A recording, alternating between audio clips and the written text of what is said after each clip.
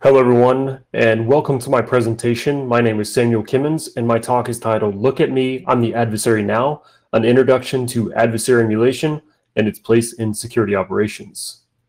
Before I jump into the overview, I just wanted to give a big shout out to the Adversary Village. I'm very excited to speak to you all and all of you attending today. All right, so a quick overview of what I'm going to cover in my presentation. I'll go through the typical introduction of the Who Am I slide.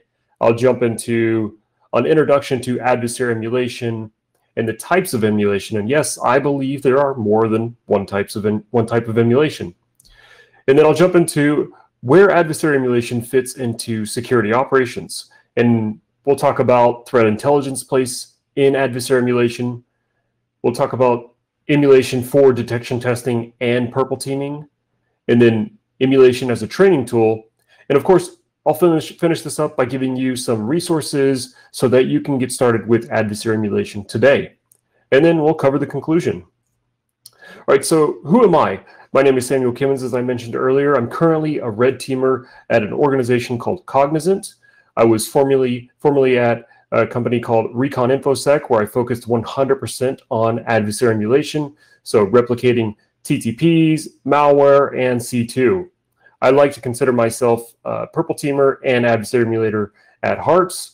And before Recon InfoSec, I was in the United States Air Force, started out as a sysadmin, help desk type person, moved up to SOC analyst, and then on to pen tester and red teaming and adversary emulation. And so where I kind of got tuned in on adversary emulation and where it could fit into security operations was my time in between SOC analyst and red teaming.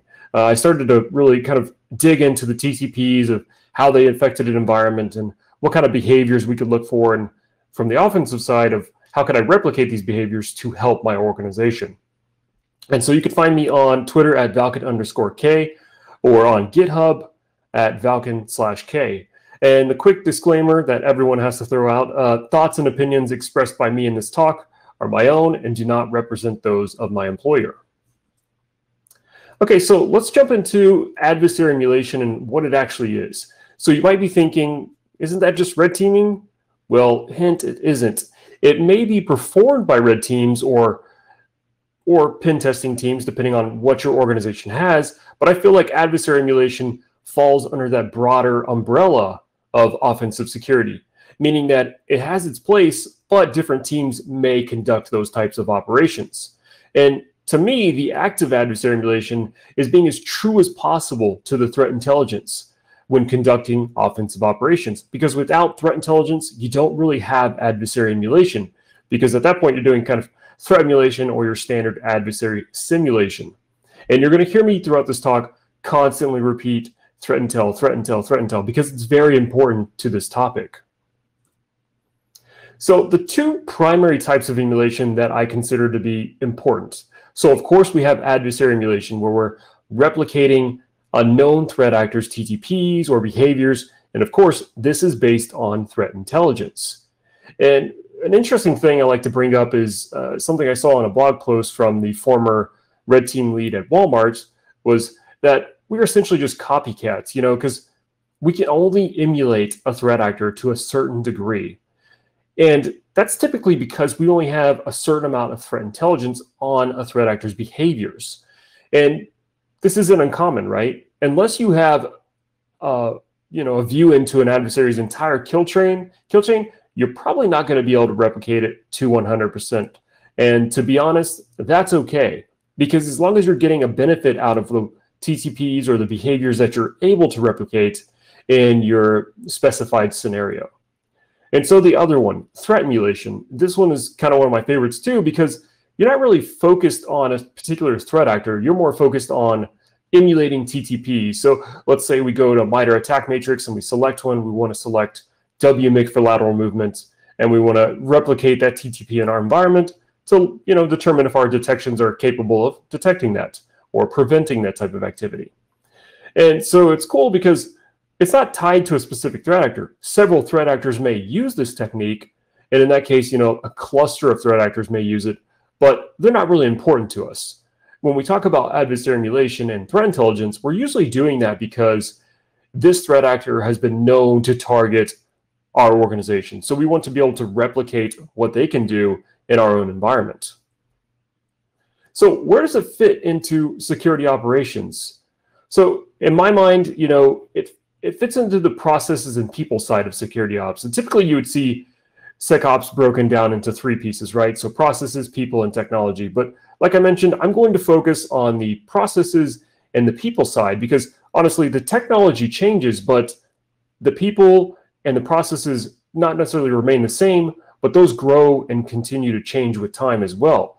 But it should be the methodologies that are solid from one tool to the other. So from a defensive perspective, regardless of what type of log analysis tool you're using, like a Splunk or a different SIEM, you should be able to still look for the same types of behavior, just using different syntax. So the methodologies are there, it's just the tools change. So on the processes side of security, so processes need development, testing, and refining. And you may be thinking, where does adversary emulation fit into this portion of SecOps? In my mind, it fits into purple teaming perfectly because you're able to test those response procedures and also train your folks against specific TTPs, specific adversarial TTPs.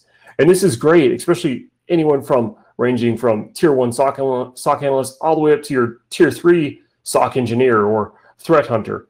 Everyone needs that exposure to these types of TTPs, and we can do that through purple teaming. And so I kind of bled into the people side of security ops when I was talking about processes because, you don't have the processes without the people. And so people need ways to improve and test their skills. And I believe that training through adversary emulation exercises is one of the best ways to do this. Now, you may be thinking, what about, your traditional red versus blue exercises? Typically, those are objective focused, right? Like the red team has an objective that they're trying to accomplish, and it may not necessarily be to train the blue team. Sure, overall, it's to make the security posture of the organization better, but that may not be their primary objectives. And so when you throw in the adversary emulation exercise, they become even more natural sparring partners, where they're working in tandem to improve each other's skill set while improving the overall security posture of the organization. So which type of emulation is the right one? To me, you follow this simple formula for success. First, we'll need to determine if this will be for the processes or the people side of security ops, and ask yourself the following three questions. Number one, are you trying to detect or defend against a specific threat actor's TTPs or behaviors?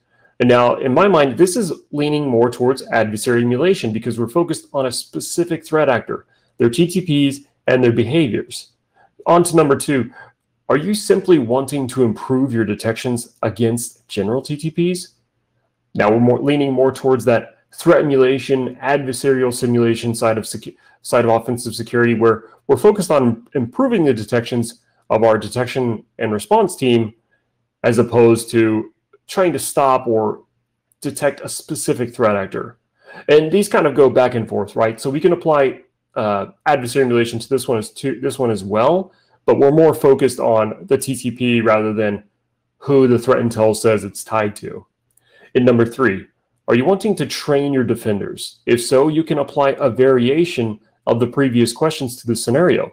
So for example, we could say that we want to emulate a specific threat actor because we want our defenders to have exposure to that threat actor because they're known to target, for example, our organization, a finance organization. But we're also testing our detections against TTPs. Sure, they may not be specific to that threat actor that we're trying to detect, but by combining these two, we can actually have a pretty great exercise where we're benefiting both the processes and the people because we're testing those response procedures and we're improving the skills of our defenders. And you may be wondering, I keep mentioning threat intelligence for adversary emulation. Where does it fit into these questions? Well, when we look at number one, without threat intelligence, we don't have adversary emulation. And even on number two, sure, we're talking about just detecting general TTPs. But if we look at something like Red Canary's report on the top TTPs, we can see that several threat actors are using these TTPs, and that's based on threat intelligence collected, found in the field, or in their organizations they're defending. But where does it fit into adversary emulation? Now, I mentioned this several times. You can't accurately replicate a threat actor without threat intelligence. Threat intelligence allows us to get as true as possible to an adversary's actions. And remember, I said early on in the first 2 or 3 slides that you may not be able to get to the 100% mark, right? And that's okay, because if we're aiming at replicating a threat actor's C2, we might be able to do that with open source tools or custom developed tools. But if we're talking about endpoint analytics, we can probably replicate those to generate those types of logs or events. We may not be able to replicate the exact programming language that a threat actor uses if we don't have that threat intelligence, and that's okay too. But emulating an adversary who is known to target your organization is much more valuable than standard threat emulation. And that goes for adversary simulation as well, that your typical red team would do. And that's okay, because they're focusing on specific objectives. They may not be tying in threat intelligence to their operations, but they may happen to cover some of those TTPs a threat actor might use. But if it's not tied to one that might target your organization, that could throw off the importance of the findings. So let's talk about emulation for detection testing and purple teaming.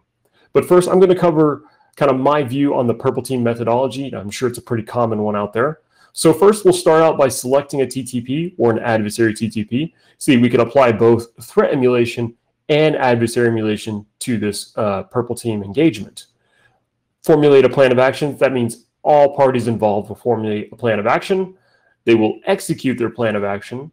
They will validate their findings, and they'll move on to the final step, but it's not a final step because it's a continuous process. So if there's no detection, they will either tune or create and start again. So let's take a look at a more detailed version of the purple team methodology. So we'll start out with the TTP.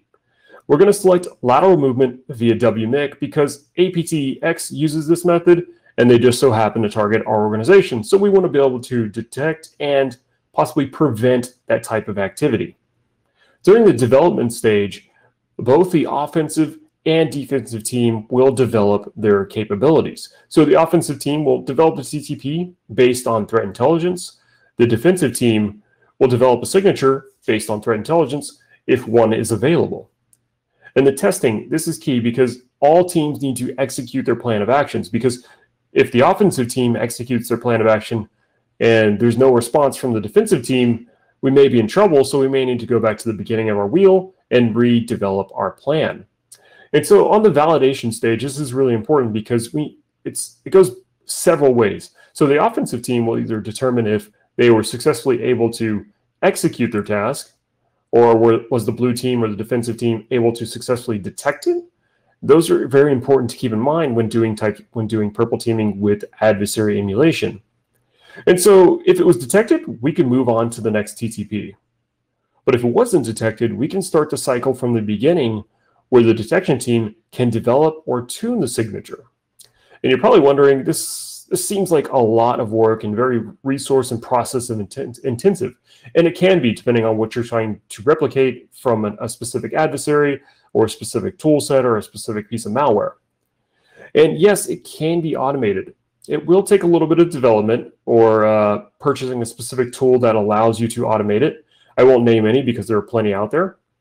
But using the local resources you have, even the offensive team could add this payload or add this technique to a script, a PowerShell script, if we're in a Windows environment. And then the defensive team can execute it whenever they like to improve that detection technique or the TTP. And it can go both ways, right? We can automate a lot of the defensive piece using a tool like a SOAR. So once the offensive team develops that TTP, they feed it into the SOAR, so then we have another method of automating it. So to break down kind of the threat intelligence piece to developing this purple team for our adversary emulation exercise. So we're starting out with WMIC for lateral movement, and that is technique T1047 from MITRE Attack Matrix. And you can see the link on screen. What do you know? NotPetya, the malware, happens to use this. So it may not be tied to a specific threat actor, and that's okay, because we're covering a pretty broad technique, one of the top methods for lateral movement. And then we see on number 3 that the new ransomware variant, Netya, also compromises systems worldwide and happens to use this technique. If we look into the threat intelligence available on MITRE ATT&CK, a blog from Talos Intelligence shows us the exact command that this malware or threat actor uses to execute commands remotely on another system.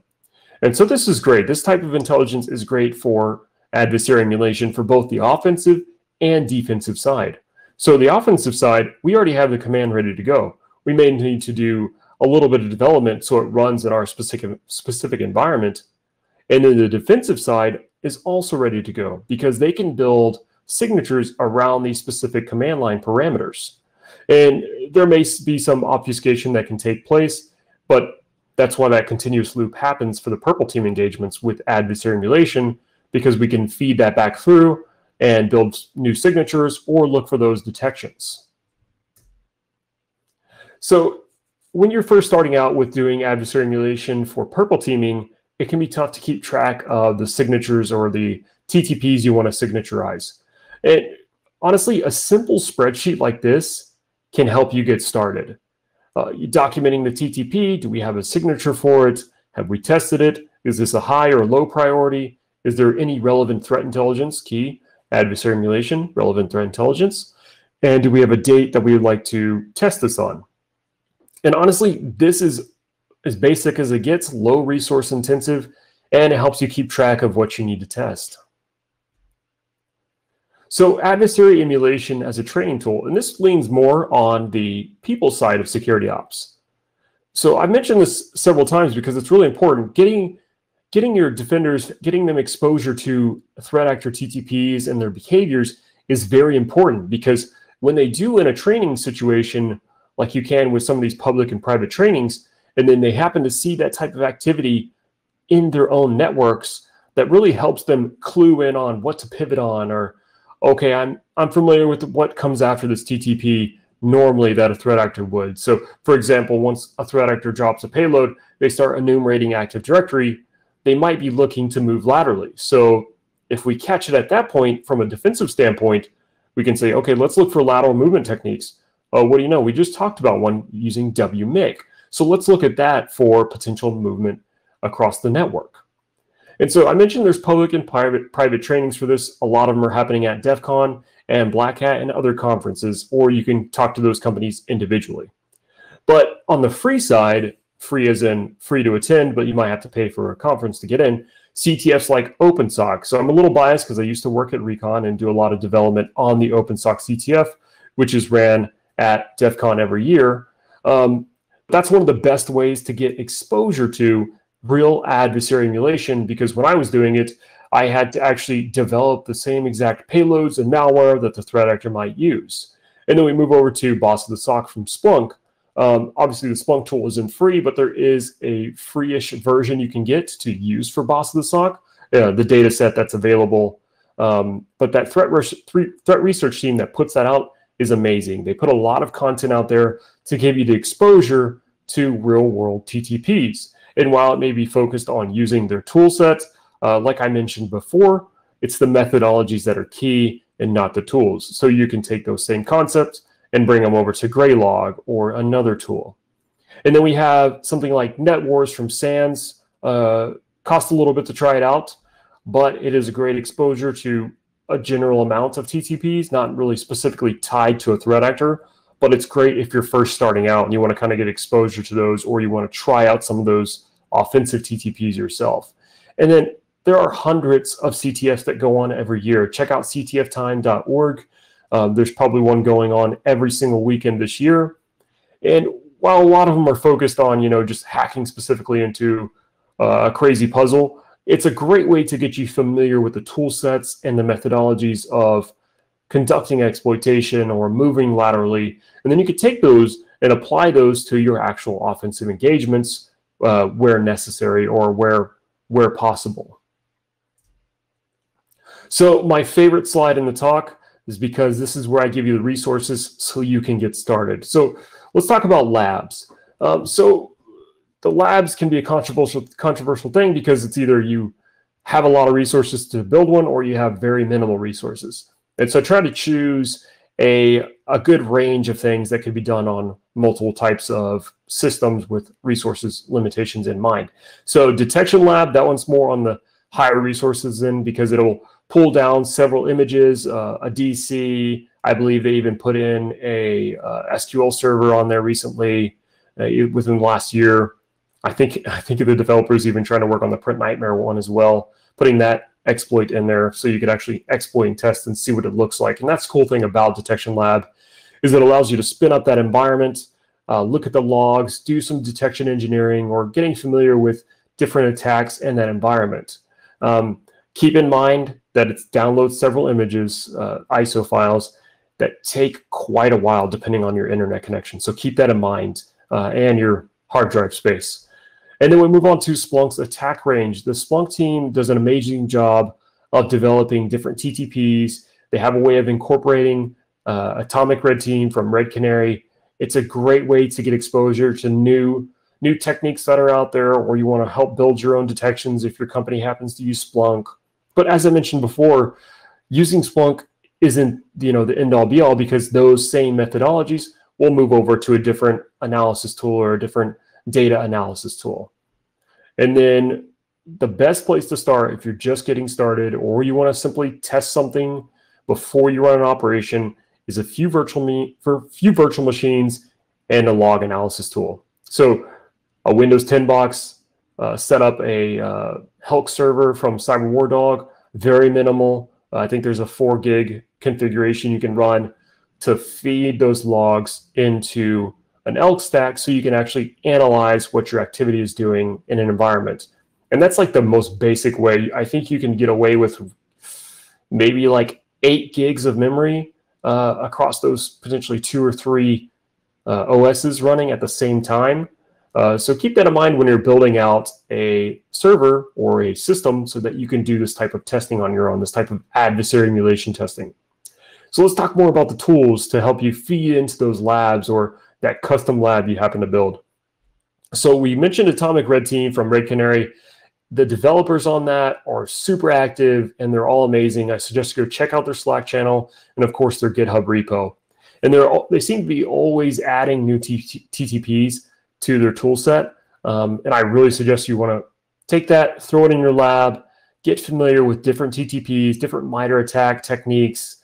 And especially if you're on the defensive or the detection engineering side, this is a great way to get exposure without having to worry about getting your hands on the latest and greatest C2 tool or latest and greatest malware, right? Because when it comes down to it, they're just replicating specific TTPs, and you can do that with Atomic Red Team.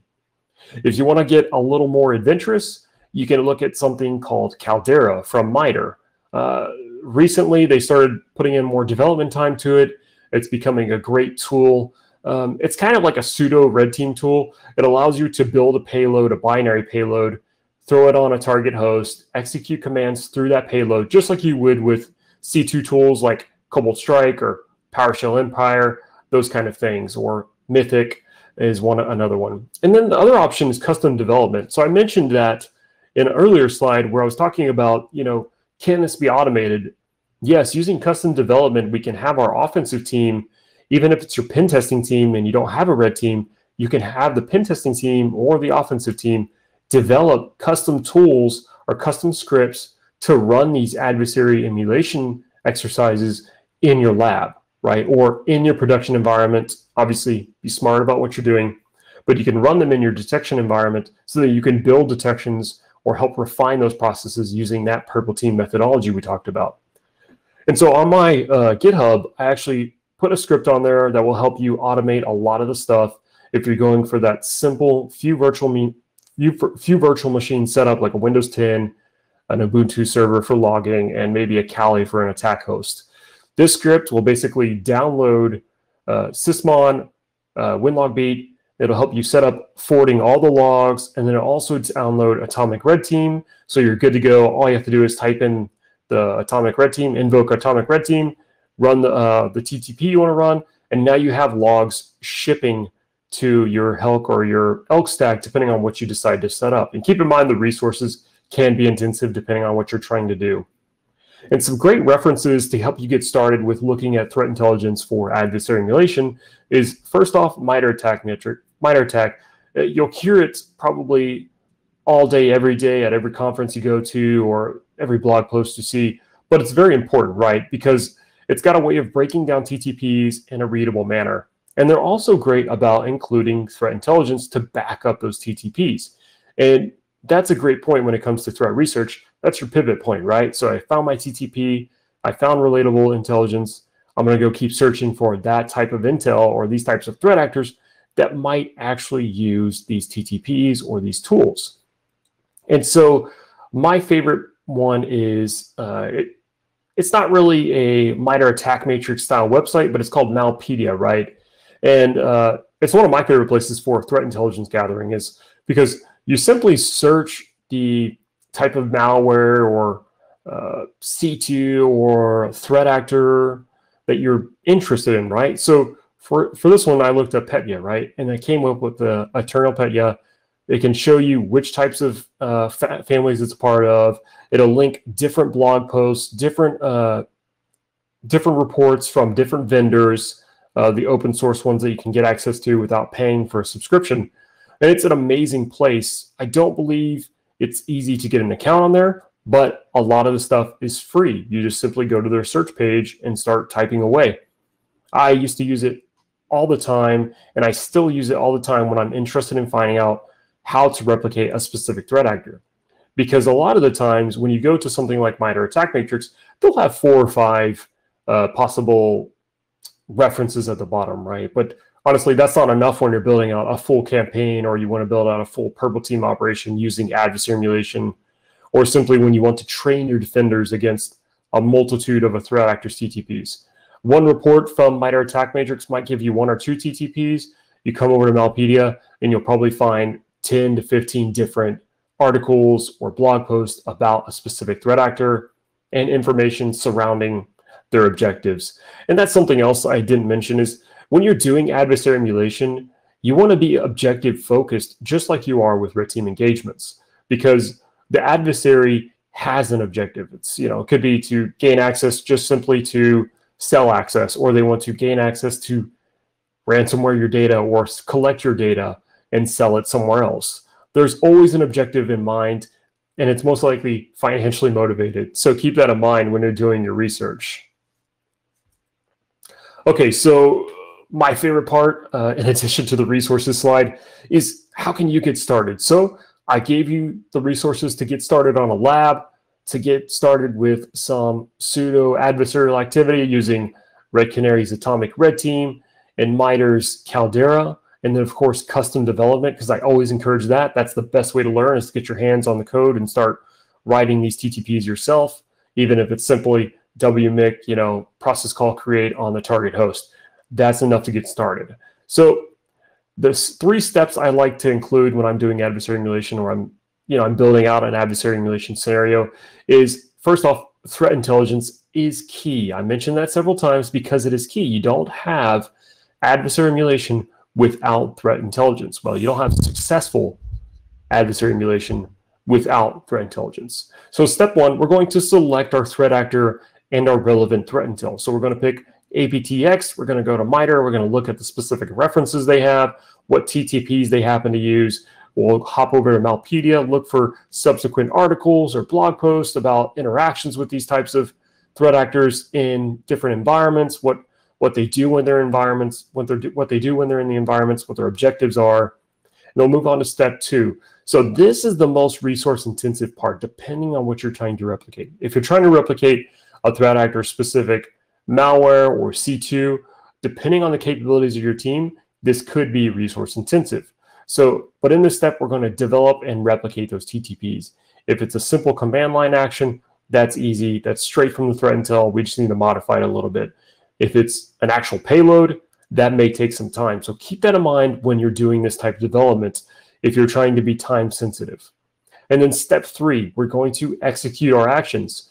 And depending on how we went, if we went specifically for a purple team operation or simply just giving our defenders exposure to these actions, this is the final step. And so when you add all 3 of these together, you get successful adversary emulation. And I'm going to mention it again because it's very important. Threat intelligence is the key to successful adversary emulation. Okay, so I just wanted to give another big shout out to Adversary Village, all of the people watching today. Thank you so much for attending my talk. And my final parting thoughts on adversary emulation. So adversary emulation can help you improve the overall security posture of your organization through testing, validating capabilities, or simply improving the people behind the processes. Because when it comes down to security ops or the defensive side of security and even the offensive side, the people are the most important, and they need to be able to refine those processes that help them defend their organizations. So once again, thank you so much.